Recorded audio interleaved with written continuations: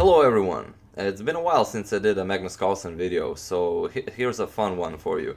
This game was played in 2010. It was played in the Chess Olympiad in Russia, and Magnus Carlsen is playing with the black pieces against Sanan Sjugirov, a very talented young Russian grandmaster who already won the World Youth Chess Championship twice.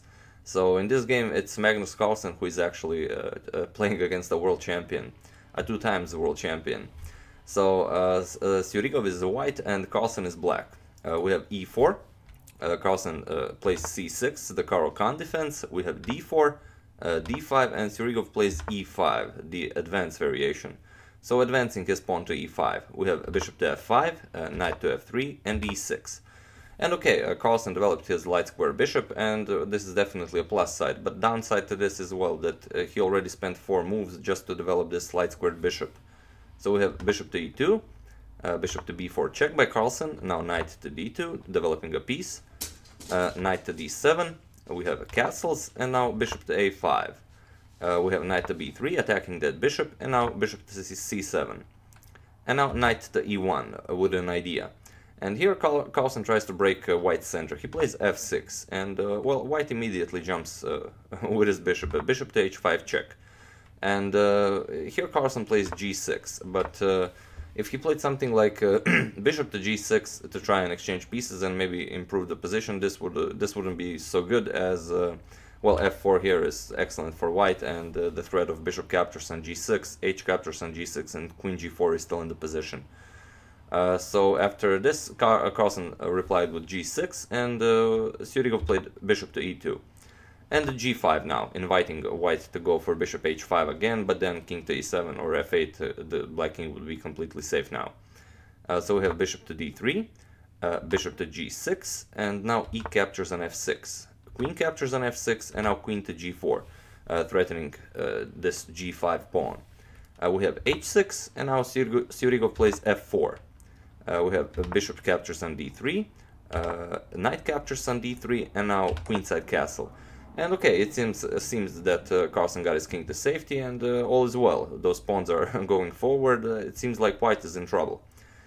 So we have bishop to d2, and now queen to g6 by Carlsen. And here Sjugirov gets a brilliant idea. He plays bishop f captures on g5, and now Carlsen tries a tactic. He plays knight to f6, trying to exploit the fact that, well, this pawn cannot capture this knight, as the queen is undefended. But Sjugirov plays rook captures on f6, and now you see, of course, now the rook cannot be captured, as if knight captures rook, for example, if knight captures rook, then queen captures here, and well, Sjugirov will capture this knight with a pawn next, because, well, the black king is in check, and after he moves, this wins 2 pieces for a rook. This is quite good for white. So after rook captures on f6, Carlsen tried bishop captures on h2. So he's down a piece, and well, he decided to sacrifice a piece. And if Sjugirov would capture this bishop, you would get something like if king captures on h2, you'd get h captures on g5 with check. Now a discover check from this rook on h8, king to g1, and now queen captures on f6, capturing this rook. Bishop captures on g5, now hitting the queen and the rook, and now queen to g6, and well, of course now the bishop is pinned as the queen is still unprotected, and this is what Carlsen was going for, and he might get a nice attack here with both rooks on g8 and h8. Probably the knight would also get into the game.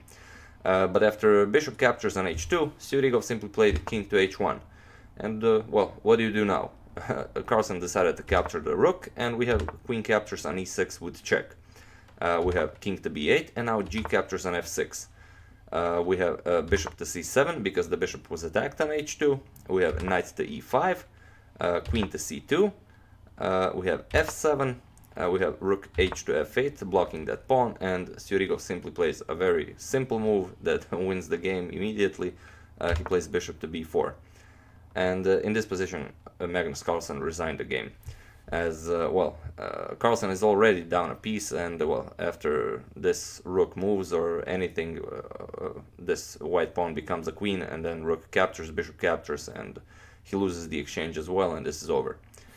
So yeah, definitely a nice game. I wouldn't say this is really the worst loss Magnus Carlsen ever experienced, but it's definitely one of the hardest. This is a move to 25, so this is considered to be a miniature.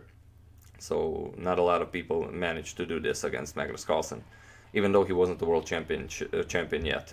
He won the world championship in 2013, so 4 years after this game was played. But still, you know, he's Magnus Carlsen. So yeah, that's it. I do hope you enjoyed this nice game by the future world champion and the current 2 times world champion. And I would like to thank Caro-Kann for her contribution to my channel. I really appreciate it. And I did put your message. It was a very nice message you sent me with your donation, so thank you a lot. And yeah, as usual, you can check 2 of my previous videos here, and I will see you soon. Thank you all for watching.